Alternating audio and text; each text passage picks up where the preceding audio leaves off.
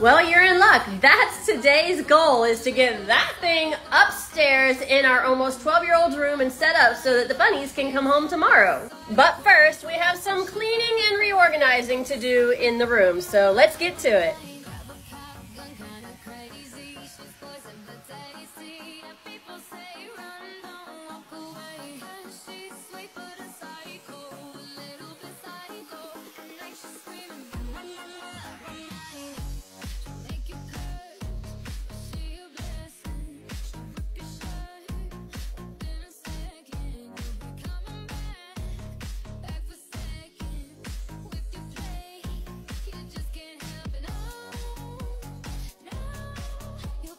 Okay, we still have some clutter we need to deal with, and we're still straightening up the desk right there, but the area where the bunny house is gonna go is ready, so let's get to building. And before we get any grumbles about she should be the one to clean or do the things or help you out, it's okay. She helped me last night do the majority of the cleaning. And she is getting ready to head off to martial arts class with her brother and sister, and so she's not gonna be home for the next couple of hours. It's not her fault that Mom got a late start to the day. So I'm happy to put the bunny house together for her and have it all set up so that she's ready for her bunnies to come home tomorrow. Which, by the way, I've been getting a lot of unnecessary comments about that too. You shouldn't get your kids a bunny as a pet. They're gonna get bored of it and just toss it out. Or people questioning whether or not she's actually ready for the responsibility of even having a bunny and all the work that goes into it. I swear you guys act like me, as the parent who has literally known this child since conception, does not know her and what she's capable of. One, in our house, pets are family from the moment we receive them to the moment that they are no longer on this earth. So it's not even a question of if you get bored, we're going to give it away. That's not a possibility in our family. And when it comes to responsibility level,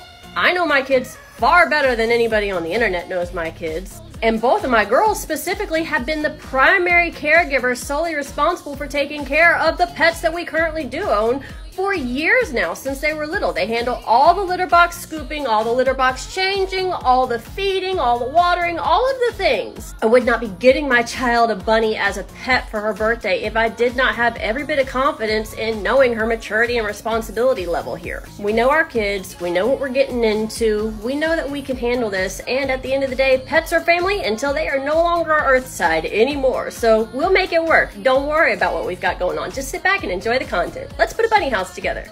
Excuse me, sir. This is not a box for you. This is not your house. So see the bunny picture right here? That's for a bunny, not for a kitty cat, Jake. You scoot out of the way now so I can build this bunny house.